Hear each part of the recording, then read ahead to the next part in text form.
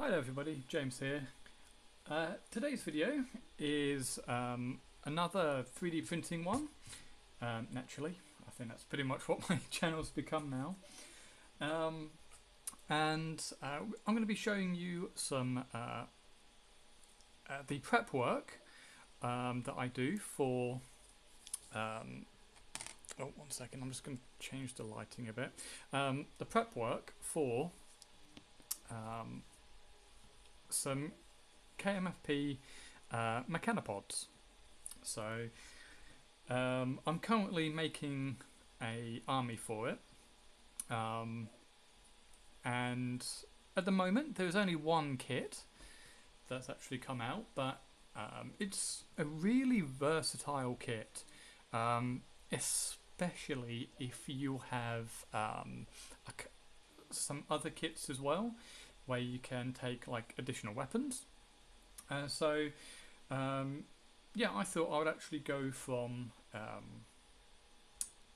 actually having these recently coming off the print bed.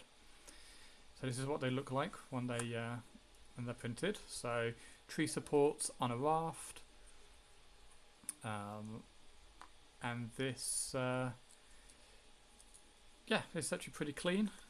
And with the Mechanopods, there's 3, 8 and 15mm ones, and these are based on the 15mm, and the reason for that is it actually has the feet and the body separate, whereas with the other two it's all combined. So it gives a bit more versatility, and also there's less supports that need to be made, so you can print a bit more from your spool. So yeah, I just wanted to show off what it actually looks like, to go from the print bed to the actual model. So obviously you're going to need a couple of things. You're going to need obviously the plastic itself. You're also going to need a hobby knife, a crafting knife. You're going to need the base and some super glue. Okay, so not a whole lot. So let me there you go, all of that. It does not take very long, so let's get into it. The top is super simple, so a lot of this can come off really easily. So I like to get the side and do a bit of pulling. There we go, like that.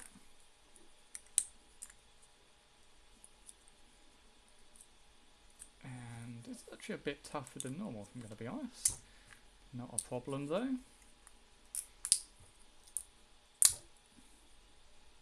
And sometimes this bit here is still in the hole. If that is the case, you just take your hobby, your clippers, and you pull it out. Now this is actually nearly done. You just take off the... There you go. So this is actually a scaled up one. In fact, well, technically they are scaled up regardless because I'm doing 28mm. But this is actually a heavy one. And I actually took a couple of the weapons from the Scout Knight, and in the in Cura I just attached them, made sure that they were level, and I've got 5 different types of these guys, 4 for regular heavy weapons teams, and another that I call a drone node, which is a independent buffing robot. And yeah, in fact this guy is basically done now. It comes out incredibly clean. I usually chop off this tiny bit at the bottom, and that's honestly it. And it's always this little tiny bit there. I then take a hobby knife and just tidy this up like so.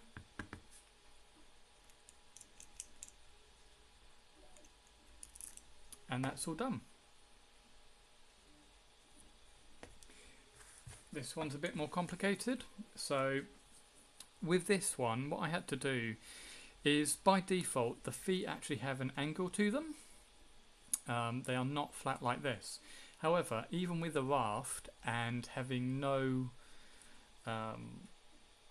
gap between the raft and the model, it was still failing to print. So what I ended up doing is just lowering the model by 1 millimeter, and all that did is just made it so that it was flat.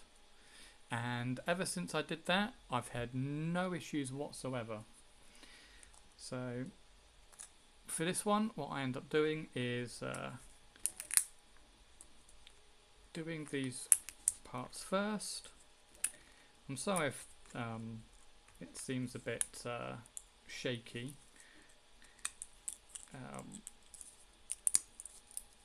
Not much I can do about that, unfortunately. So you do that 4 times.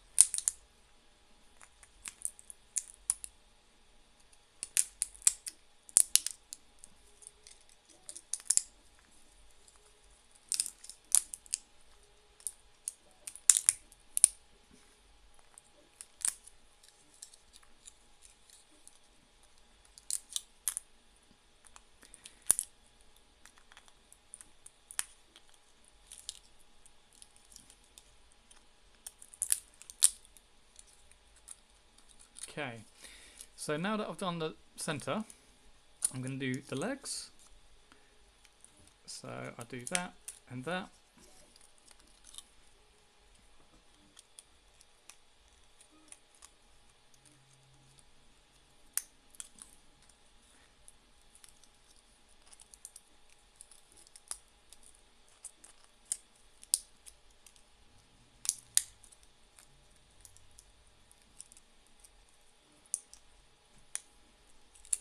There you go.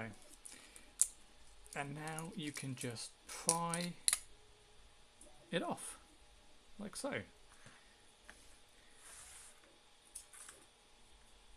Now, we look at the underside, see if there's anything that looks out of place. So we can get rid of this section here. Do a tiny bit of clean up there. Remember my motto, forget about the underside, nobody's gonna see it. I'm gonna do some clean up around the sides, but honestly not a whole lot. Get that little bit there off as well, so that it's a bit more flush. And then I do a little bit of cleaning up of the feet. So I take my hobby knife. Now this is actually kind of a really blunted one, so I need to change it. In fact, let me do that now, because otherwise it's going to be really janky.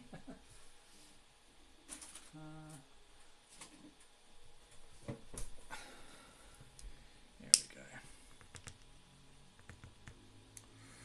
Oh, come out.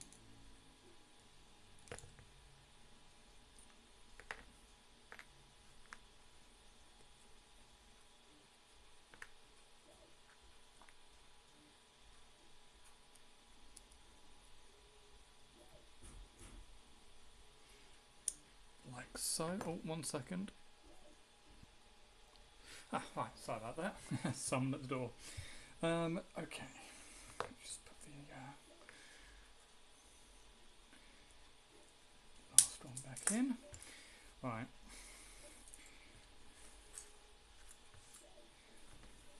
So, let's see if we can get this on camera.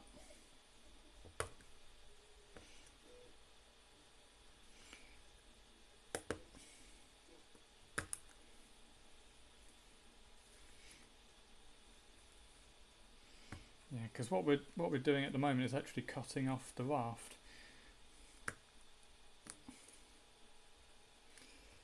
And yeah, without the raft, it just wouldn't.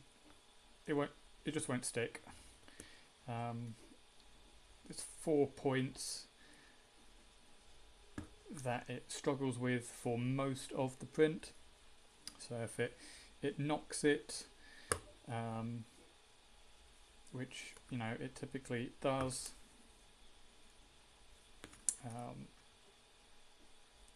it's a failed print.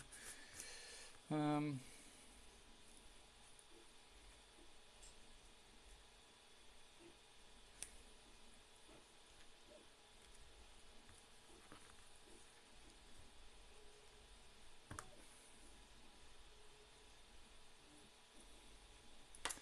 that looks okay.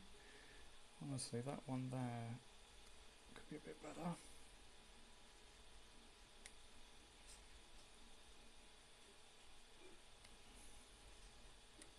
Okay, now just test it on a regular surface. Make sure it doesn't move around, and yeah, that's absolutely fine. So that's the cleanup, which didn't take long at all. I think it's super glue,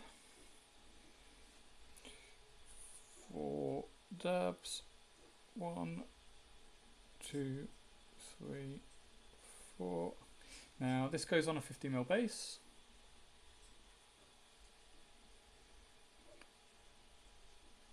So I've actually done the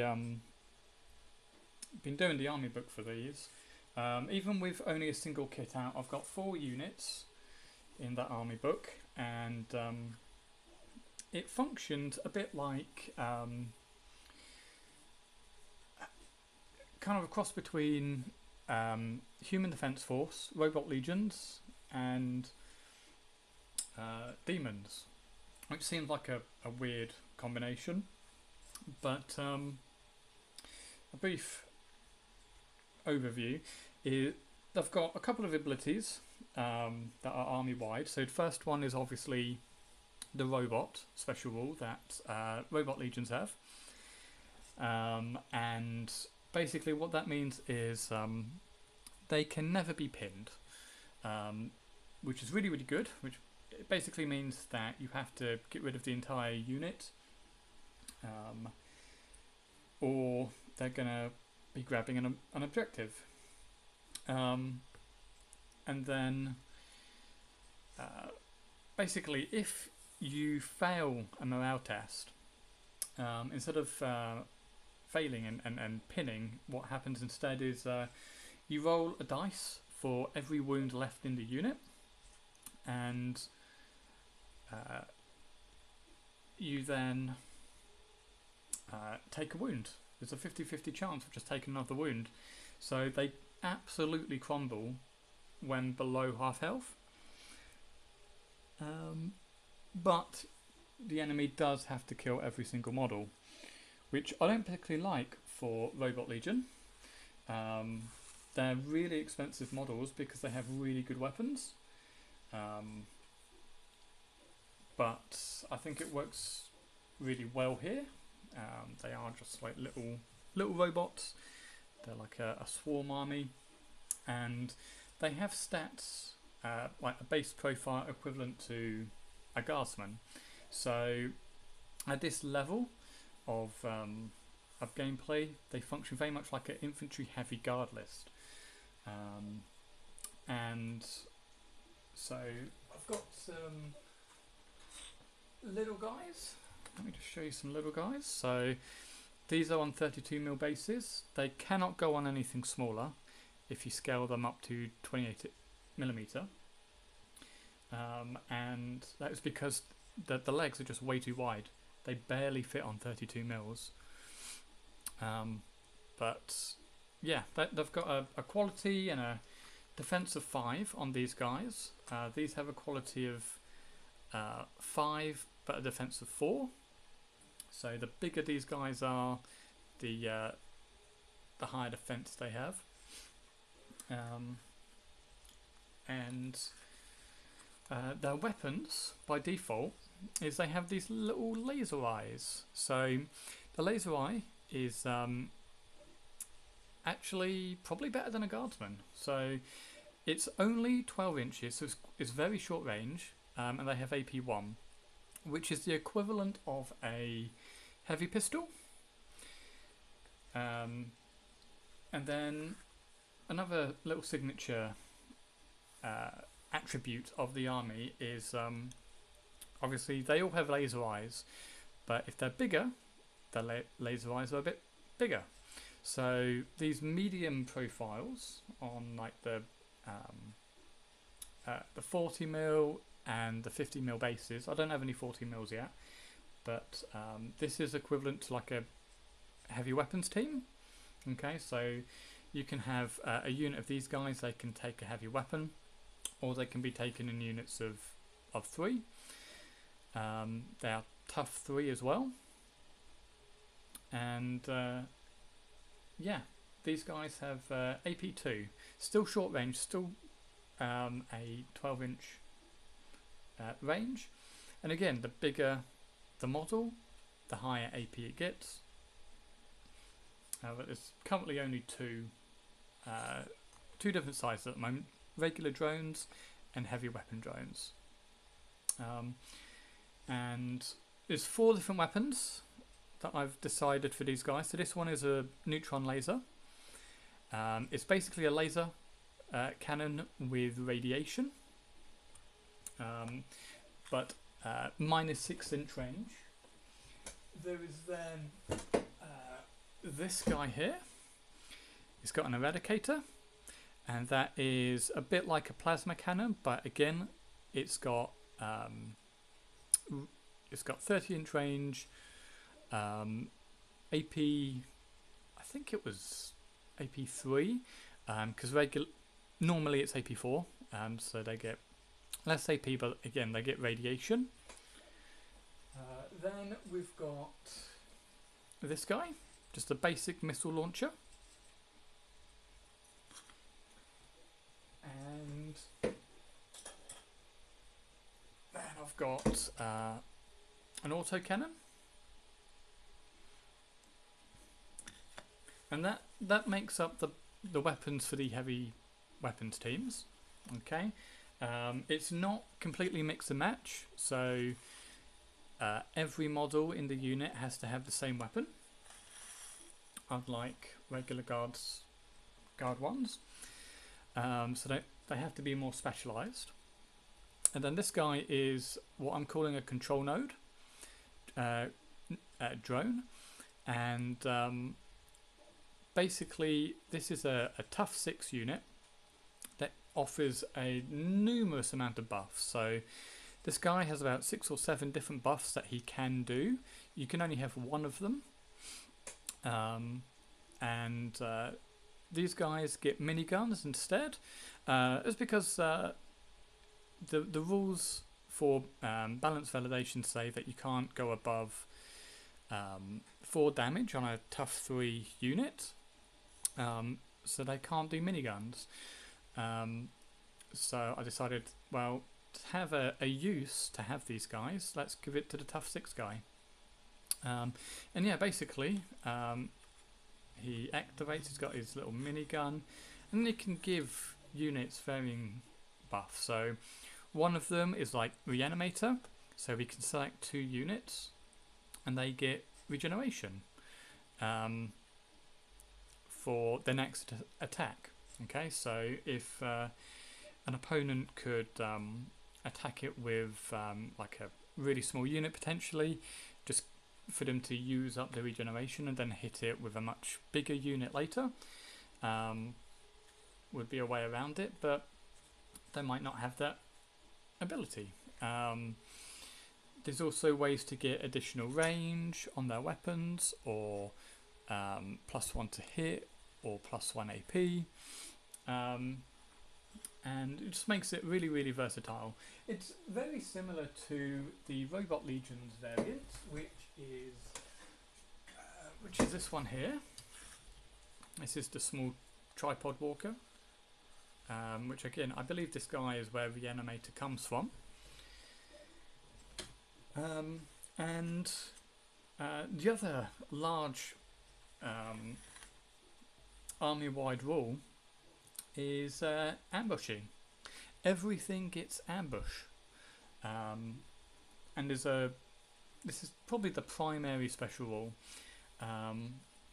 And basically, what that means is, especially the way that I play. So, I play with objective cards.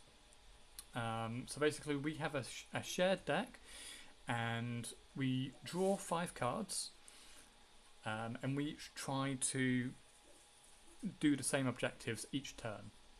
Okay, so unlike the basic one-page rules, which only care about the last turn, we can score objectives on any turn, which means that on turn 1, there's only one unit that can actually ambush on turn 1. Okay, which is a load of mines with beacons, and basically their job is to get into important positions, and then the beacons allow the rest of my army to ambush near them with no penalty. And what this, basically the opponent has to try and kill those, otherwise it's going to be a right nightmare for him in later turns. However, because I don't have a lot, if anything, on the first turn, he could potentially rush onto multiple objectives and claim a load of victory points right off the bat. And then I have 3 turns to basically try and mitigate that by being able to teleport into really good positions, and basically being range with every unit from the get-go. So I've done 2 games so far, pretty small point games of 1250, and I won 1 and lost 1. Both games are really fun, and the core mechanics of the army seem to work really well. My opponent enjoyed it, and yeah, it was a good start, definitely. I've currently been printing a load. So the 1250 game that I had initially was 30 drones, and 2 sets of 3 heavy weapons, and a control node, and a min unit of mines. I have since done like 20 weapons teams and 40 basic drones. So now I can do like 2,500 points, which I'm hoping to do next Tuesday.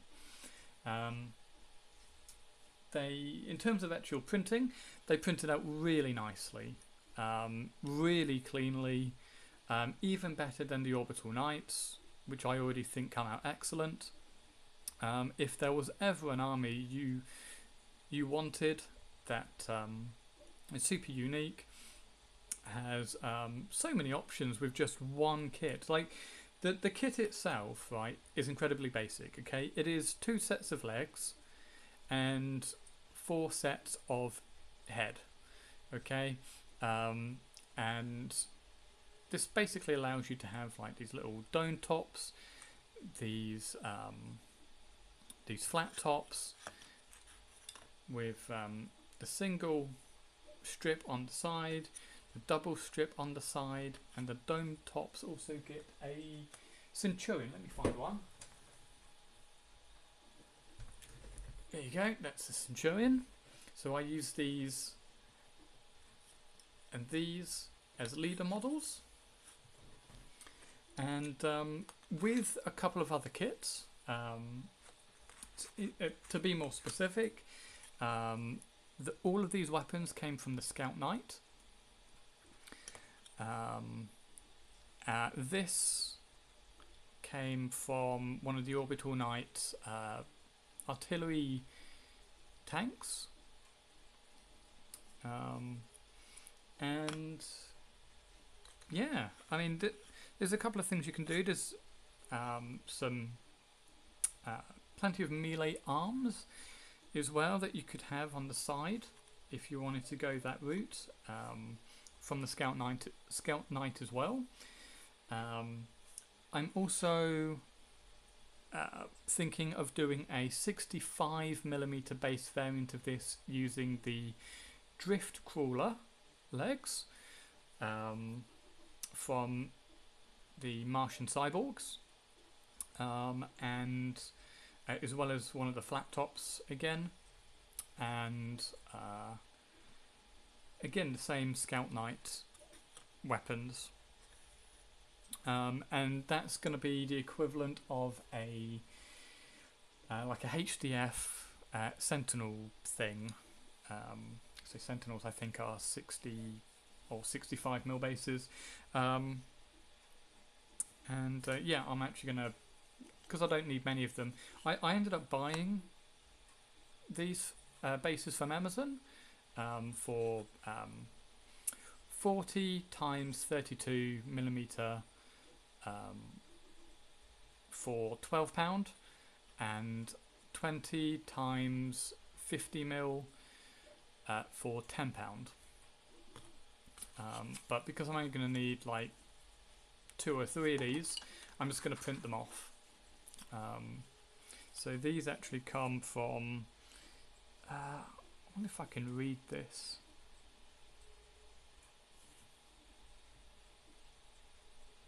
I can't, I'm afraid I can't actually read that.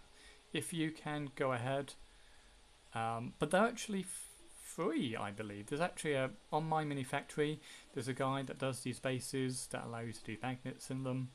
He does them for rounded, oval and square, and they're really, really cool. So yeah, that should give you a good idea the size difference there. So and yeah, that should give me a bit more heavy hitting firepower. Won't give me quite the same amount as a full blown battle tank, but 2 heavy weapons, and a larger laser weapon as well. So the laser weapon is going to get AP3 on the 65mm. So and they'll be faster as well. They'll be they'll be faster. They'll be going an extra 2 inches on walking, or an extra 4 inches when rushing. So that should be quite a nice big boon there. So yeah, I'm really impressed with the kit. The kit itself, I can't remember if I said this at the beginning, but they come with 3, 8 and 15mm by default. The 15mm have separate legs though, separate heads and legs. So whereas the others are all the same. Highly recommended to pick it up, and is great. Is a great body for kit bashing. So I can't wait to come up with several more units. We do have an official heavy weapons team coming, but that won't be for about a month yet. So yeah, really, really cool models. Thank you for watching the vid, and give it a thumbs up if you liked it. Any questions, feel free to put them down below, and I will answer as best as I can. Right, thank you. Have a good day. Bye bye.